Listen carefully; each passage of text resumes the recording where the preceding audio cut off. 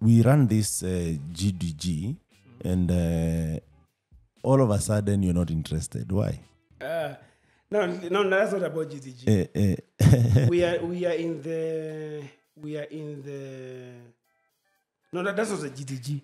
My main thing starts with the C4D lab. All this is C4D lab. No. Let's go back. They're related. They are. We'll get to C4D lab. Yes. This is now you are doing the hackathons, you're doing the meetups. But I can't remember. But for me, I think I also saw that the direction is changing. It's not what I envisioned, because for me, it's more of decentralizing power and ensuring that every person who comes to the community, they feel that they also own it. But that was not the case with the GDG. I feel like to some extent it scaled so fast. Oh, like that's the problem. We always we're always victims to our own success. It scaled so fast and we lost that direction. That's according to me. That's why even I was like, because we wanted to be all about the numbers, because we were hitting 3K, I think. At some point when I was leaving, we were hitting 3K. But I wasn't leaving for that. Like, why I left? So for me, when my community stuff was not even about GDG. My community stuff was anything about the community, will do it. It was like, remember, even I will come to Nairobi. Anything about the community, will do it. So in GDG, there's this other guy who used to do something called CMS Africa. We used to work a lot with them. Is it called Adero? Is this the same guy? Or? Yeah, there's such a name, but not Adero. I've forgotten his name. If you check CMS Africa, so anything for the community, I will do. So... But when I was leaving C4D lab, it's like which is a really long story. I see time is running out, but I want us to tell this story, right?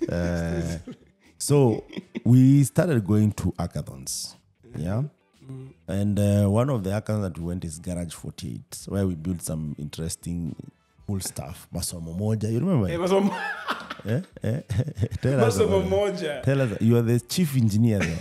Tell us about that. Tell us about that a little bit. What? Then we met this guy from Baringo. Yes, the guy who was called Baringo, what? Nectar something.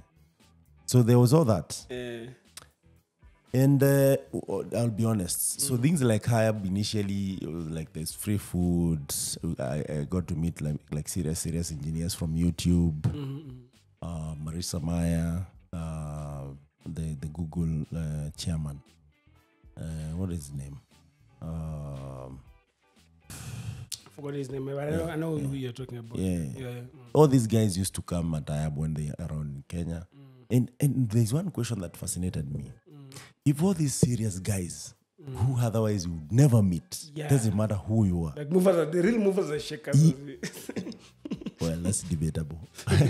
So if you could not meet this, but they could find time for the community. That's the first time I realized how powerful community is. That was my aha moment with the community. So I thought, because for me, even when I joined university, I was like, I wanted to make some sort of change. And given my circumstances and everything, I thought that change would be. Maybe you have ever had this conversation while driving and I didn't answer your question. Okay. Was how fascinating tech is. From the entry point, the capital you need, and how much you can do with it. So I thought this actually can be a game changer. Maybe I think the question was, why are you so committed in the community? You should write a book around it. But for me, it was like, oh my goodness. So I can make a real change even without getting those big positions and everything, just through the community. Yes. And actually, then coming to think about it, I was telling you, you're saying you have done 7 years of athletics, but you've done community 10 years now. Actually, 13 years. Since 2010. Yes. Since 2010. The because we started with GDG, and then we formed Nairobi. 13 years. And then now, do you know Nairobi is Africa Ruby community? So we're scaling across Africa. Oh, it's no longer. Even the domain has changed. No, Nairobi is just part of ARC. ARC. Yeah, we'll be launching that website anytime. ARC? ARC.org or Africa. I'll share it. That would be nice to have because they're not yet. that might not be available because that's maybe. yeah. It's so hard to get them. Yeah, so we'll try to find something that's nice, and I'll share by the way, so that at least you see. And I believe everyone should be doing community, including government. Actually, we're having this discussion. The government should have more incentive because they're getting tax, and the community is all about spreading the love, spreading exactly. You know, we are thinking equity basically. We were thinking this coming from Kisii that William Ruto should be in the hackathons every Saturday. For real, I'm serious about it. No, not to show seriousness. To be part and parcel of the process. What does this do? He start investing in innovation. Every time there's a budget to now even the school projects that we do that are really potential, we grow them. Then he should be able to understand how tech works and because even to some extent I was feeling like we should have diplomatic passports for entrepreneurs. Man, so you push for that. There's no reason. I'm pushing for it right now. There's no reason why you should not have that, because at the end of the day, that also encourages you to go out there, raise funds, go out there, meet other entrepreneurs, go out there and bring business. You know, because the people who have diplomatic passport, most of the time I feel like there's not much value they have for it. They're already there. Yeah. But entrepreneurs are the guys who bring new business. Look at even Mark or Jack Dorsey or Elon Musk. When these guys were entrepreneurs, they were that hungry. Look where they are a couple of years down the line. Some of them less than 30 years down the line. And the ripple effect, of course. The ripple effect. The guys they hire across the world. Yes. So it shows you the most important thing in the ecosystem is tech. I'm not saying other industries are not important, but also tech goes into other industries. Yes, because the good thing tech has permitted. Tech is becoming like air and water, like it's everywhere. Yes. So this time we go to the hackathons. We win a couple of them. We lose a couple of them. But we learn. At the end of the day, we learn. Like it was just, I miss those days. Yeah. We could spend 48 hours straight. Like you say, man, let me sleep a little bit. We'll finish that. Then you sleep.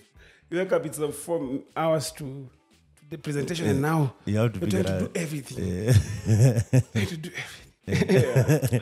And we meet interesting people. Really awesome, we meet interesting people in the ecosystem. Then connections and just it was awesome. And the most interesting thing is that now I start running communities seriously. So I started with Blackberry. Why did I forget? Tell Blackberry. Yeah, I started with Blackberry.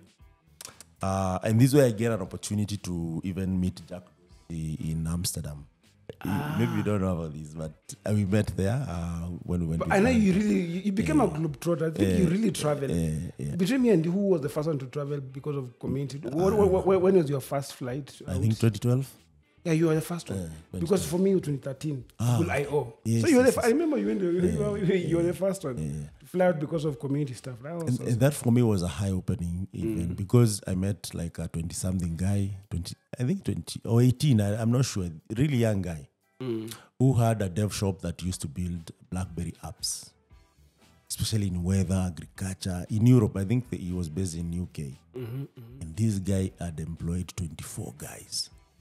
Some of them older than him. And it affirmed what I had thought. You know, some of these things you're just like, you're like, I want to do this, but you don't know why. And then you see your why. And you're like, come on now. That's true. Me, I saw my first computer when I joined university. Now I ask myself, what if we lower this barrier that a primary school kid can code? And this is happening. It might not be through me, but the community has one thing that people don't know, the ripple effect. Yes. You'll go meet a guy in Kisii, he likes what you're doing, he start doing it in their village. Exactly. What happens? The magic happens. Yeah. When I started doing this, there was no serious engineering fang. We call them fang. Fangs, yeah. In Africa. There was no fang in fang. I mean, in Kenya. In Africa, of course, there was South Africa, in Amazon. But even they're doing operation mostly. Yes. And not really tech dev. Yes. Yeah. But right now we have like 4 or 5 of these serious engineering hubs. So it's happening. That's what I'm up about. But I feel like you have not scratched the surface. But fast forward. Yeah. You finish your undergrad. And then you join C4D. Yeah. So finish my undergrad, and then one lecturer asked me, which was that Dr. Nga, whether I'm interested in maybe staying back in faculty. Like, hey, it hit me like, wait a minute. Is when I noticed like maybe this thing is coming full circle. Because when I joined, even people don't know how this name Professor started. This name is sort of, I gave myself first and then people started calling me. So the name was on my email. My email was profnanda@gmail. I just put it that way. I don't know what made me to put like. I think that there's a particular moment in time that I thought I'll be a lecturer. Then I think I went back to I think when I came to university I wanted to be actually a professor. I think. I think that was the thing. Then just seeing how, so I was underwhelmed by. Like, oh, is this all about? Like, this is not worth it. I don't know. Let me go to the dev stuff. Yeah. So, but my email was already profnanda@gmail. And that time, Gmail could allow you to have even first name. So my first name I put as prof. This day I saw that they don't allow. Like you cannot write prof as first name. So first name was prof. Second name was Nanda. So even some people used to think that maybe my parents named me prof. Some people, right?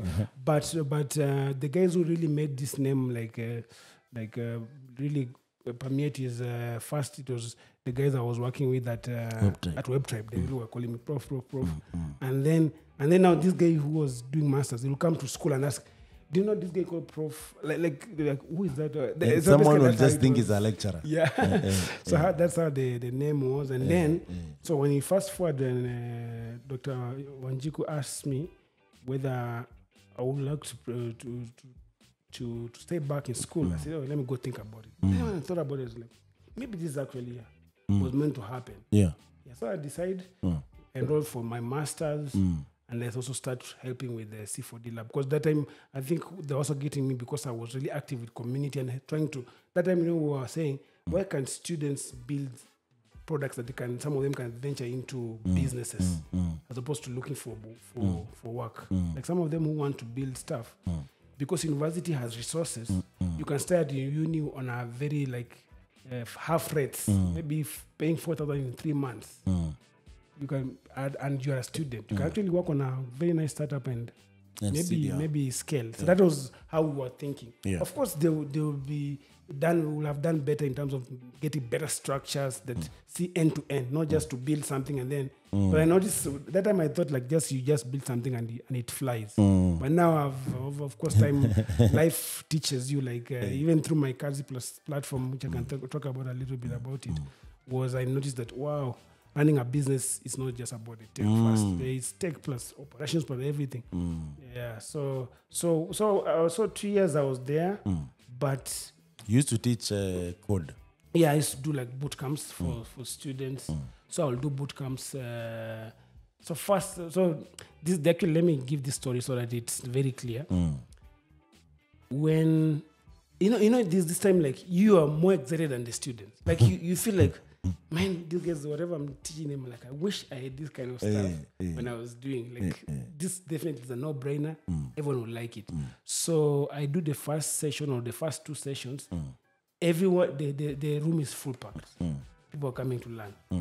But then, students notice that this thing is not a course in there. They'll not be tested. Yeah. And they'll not. It doesn't contribute to. It's not coming the exam. You don't need it. So what happens? The guys I end up with around 10 guys. And one thing I like about it is that all the 10 guys, I can name all of them and they're somewhere doing really stuff. well. Yeah. Some most are either in Microsoft, Google, AWS. All of them I can be sure rest assured. All of them almost it's like magical. But so when it reduced to almost from a class of 60, 40 thereabouts to a class of 10, I started getting discouraged in terms of even the psych drops. Are you doing the right thing? Yeah, and then I'm wondering these students they are just trained to cram and do the exam, and that's the system is already it's giving them that opium. So I just said, okay, I think this is not how I need to end. Like be a professor one day and then that's all like you. So this kind of so actually students are the ones actually who motivated me to leave school. Yeah, like I feel like it's not meeting my purpose. I think I had very high expectations. I was seeing like great guys coming out. Like I just have like 40 engineers, awesome guys doing stuff, but students are not really well. And I'm seeing even still like up to now, like students, they want to be pushed a lot. Like I don't know why, but sometimes when they get out, then life beats them. Is when they start looking. I see guys looking for me, like, oh, I'm doing an interview 2 years after campus, like things that you should have been doing, like when you're in campus, and then you are. So I don't know how much I can help you. Like, at that point, the easy thing I just give you, go check out late code, check out that. But there are things that you miss when people should actually. The guys who are in school, they should know. There are things that when you can only do best when you're in school. Yes. You can only do when you come out, you have rent, you have bills to pay, you have this, you have that. You have I even mentioned like you have a girlfriend, you have to take them out.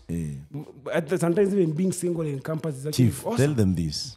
When you finish school, I don't know if you guys were paying $6 per day, but you come and ask me, hey, MK, where can I get a house that I can start life? And there, I'm almost finishing my school, right? So I tell you, okay, there is this place that we live. We have like a single room. I like that. $3,000 per month. $3,000. That's a lot. That's a lot. But I'm looking for like a 1-bedroom. I'm like that one will check with that. Was it 10K or 8K? How much did you pay? Comes there. I don't know the exact, but maybe 5-6. 5-6. It was fair. But it wasn't bad. But also you had to share to be able to afford. That's what people don't know. So like with Munyaga is another self-taught dev. Yeah. Which now is like he went back to still CTO at Jambo Pay. Yes. So from self-taught to CTO. These people, there's something that people don't know. If you have the drive, if you are committed, you'll get there. It's only that some guys nowadays I see they're not patient.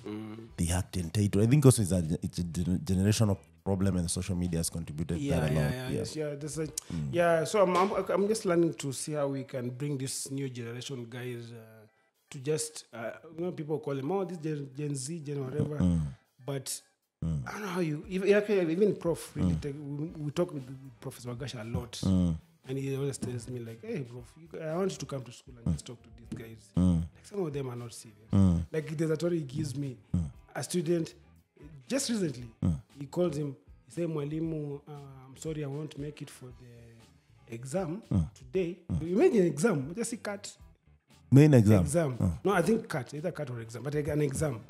I won't make it. I'm taking my little sister to school and I'm joining Form 1. Please just organize for me another. I'll do it. Any day I'll do it. Oh my God. Any day I'll do it. I was just like, am I hearing right? Any day I'll do it, Prof. Just organize for me any day I'll do it. But for today I'm busy. So that's the generation we're dealing with. Like guys they look at things so differently. So but I think social media is the one that has really contributed to it. Like people because people will show you the glamorous side. You can make this. Yeah, even guys will show like, I make YouTube. Right now I have a YouTube channel. And I can see how much it takes to grow a YouTube channel. So you just think, I want to be an influencer. I'm and I've recorded the whole year content. We're struggling to get 200 subscribers. 200. But and I have a reach. This is one thing that people should know. I have a reach of almost maybe 100,000 people in Africa. And 200 of them only have subscribed. And also tell them this, because this is the time you see you come, you're starting out. I give you my stove. Many even let me tell the story. It's better for me to tell than you. So they don't think that he just started. He graduated. He went to this place, and it's good. So you remember, guys, I told you I was a village boy coming to Nairobi. Of course, I had a brother here, but I wouldn't stay with him a lot. I prefer just to be in school. So all my 4 years. I'm spending just in school actually. I was going home very little time. Like I would go maybe 1-2 weeks. And then... That is in Lugulu. Lugulu. I'll go in Lugulu maybe 1 or 2 weeks in Christmas. Like 1 or 2 weeks in a year. But most of my time is in school. In campus. So when the schools close, what happens? The school, the SWA, we call it Student Welfare Association, they'll give you they can give you a room. You can pay for a room.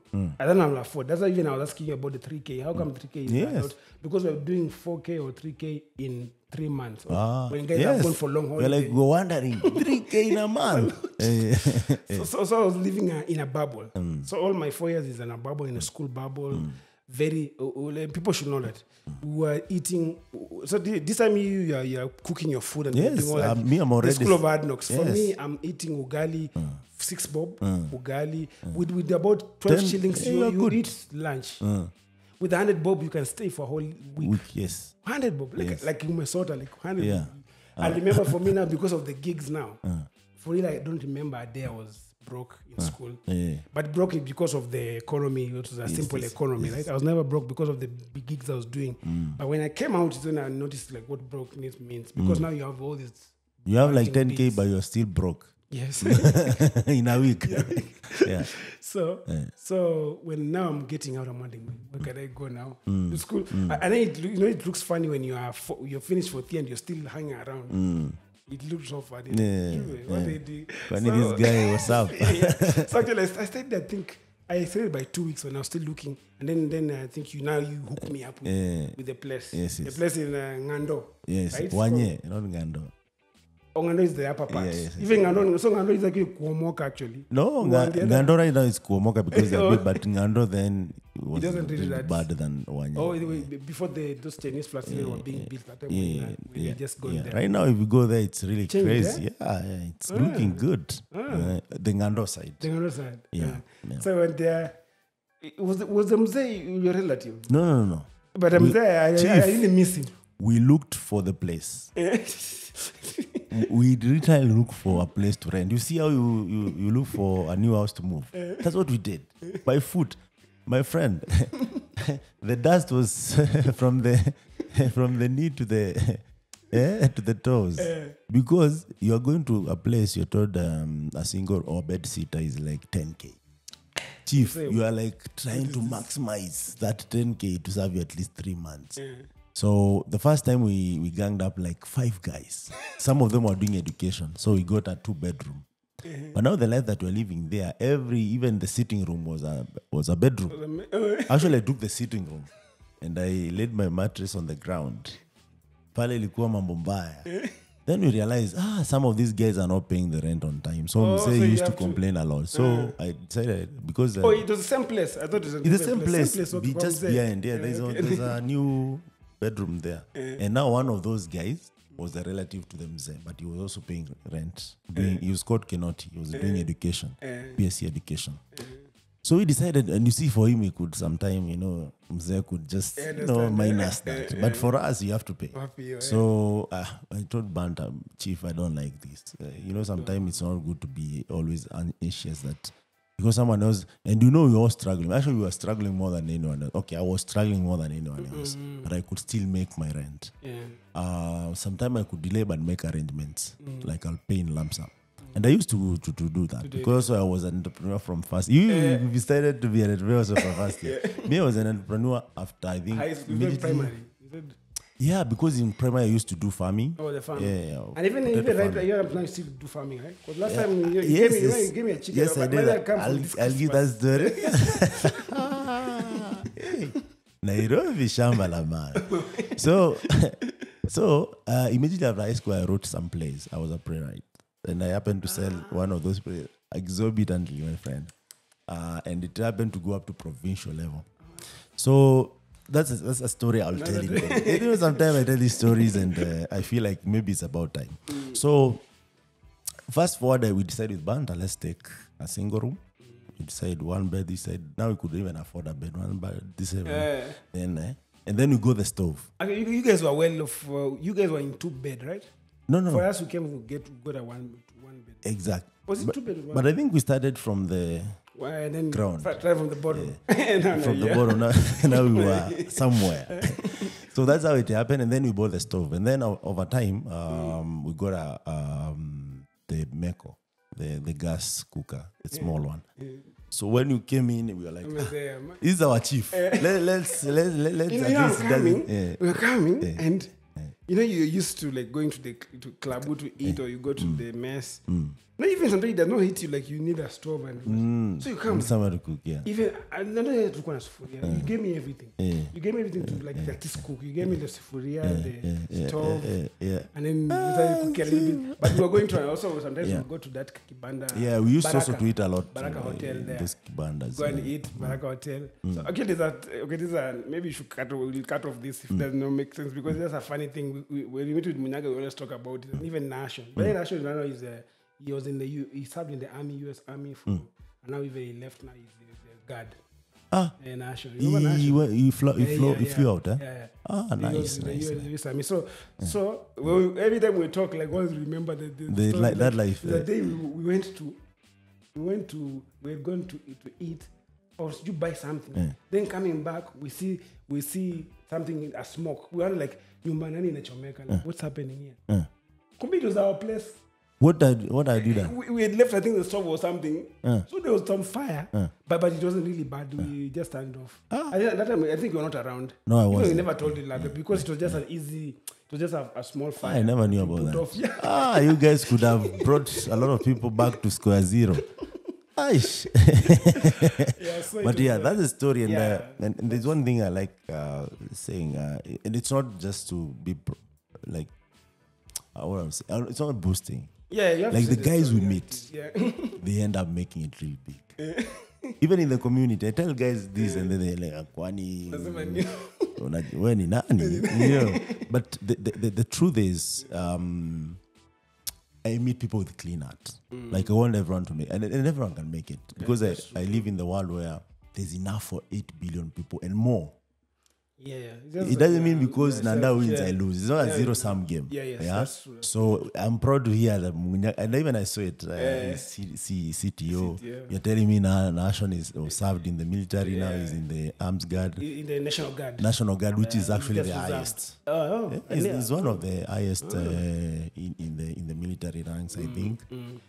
So it's amazing. So you start from there. And now you are... Actually, I was there. I was working at C4D. That's C4D Lab. And doing your masters. And doing my masters. And then we moved.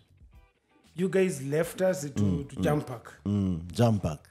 As we stayed back a little bit, and then at some point, I think we stayed there for longer, and then we went our ways. And actually, I think got another place. Munyaga also, and myself I got Kino. I think after getting the C4D job, now I think I could afford they were paying a bit well. So I think when you were there, you had not gotten the job. Yeah, I was getting. No, but I was still working with Prof. I was working now with Prof. Emma, those side projects. I was just doing more of like research. No, we were doing like I was helping with the website. The change, climate change stuff. So just website and as actually the one who helped me get that deal because he was saying you just be patient. We were working with the Senate and all that to get you that approval because they had to get the budget for a graduate assistant. So my interview was more of like a sort of. They did my interview, but it was just formality. Even formality because now I moved from Jump Park, I go to Jamhuri, and then I go to Embakasi. And then you call me one day. Is it call you wrote me an email or something? Let me see. You can get it. Most like the good thing was so these things are on the high somewhere on storage. Let me see. Did you write me an email or you called me? Most likely it was an email. I was not good at calling, even up to now. Most likely it might have been an email. Or maybe I called you but quickly, but anything, even the maybe first meeting how we set it up must have been an email. That's like the time I tell you you can come and see for dealer or something. Yeah, because we're looking for someone. You know me, I didn't know the backstory. So what was that discussion before you guys called me with the C4D Lab guys? I think it was more of because even then, Dr. Nganga wasn't that involved. We needed outreach. Even the Nganga left a little bit for the other CICD. Are they called CICD or the guy is Center of Disease Control, CDC? She went for a CDC job somewhere in Uganda for some time. Yeah. But we called you to come help us with community stuff. Then I meet you guys with the. And I told Dr. Tony that, hey, if we are looking for someone for community, like if we can convince this guy to, I know we not have, like I told you, we will not afford you. I told you. Do you remember? Chief, you can pitch. I will not afford you, but even try and even part-time. You do your stuff, whatever that you're doing, do your stuff part. Come and help us set up this community. Then, but I think we worked shortly thereafter I left. After maybe, was it a year? A year overlapping, yeah. But I left you there now. Now you don't have to tell me what really happened there after that. But no, the interesting stuff that I remember is that out of the 9 startups that we had there, one of them actually raised 42 million last year. That's US true, dollars. That's true. No, that's Market Force. Market Force was there. Actually. It wasn't Market Force that time, but they're calling it Mesozi.